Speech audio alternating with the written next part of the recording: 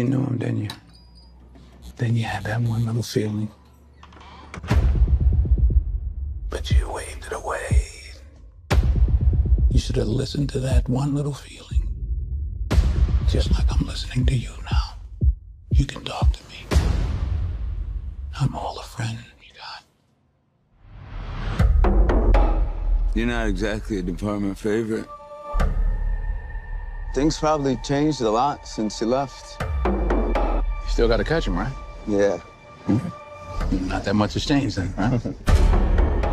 I can assure you all we are taking a 24/7 all-hands-on-deck approach to these cases. Guy's a shark. If he stops, he dies. He likes to drive. Probably has a decent car, maybe two. High mileage. You must really like my car. I do. How's the trunk space?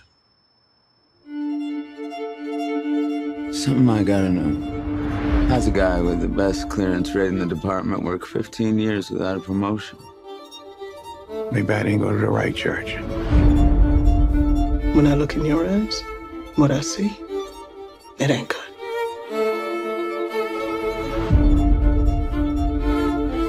He knew all the details, but he wasn't within 10 miles of the killing. Why is that? Why is that?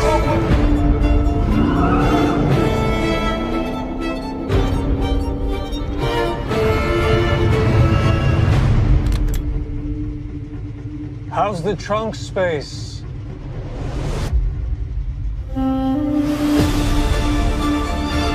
What do you want? I want to nail the bastard. For who? For all of the girls he killed. I want to nail him too. Difference is, I'm doing it for me. It's the little things, Jimmy. It's the little things that rip you apart. It's the little things that get you caught.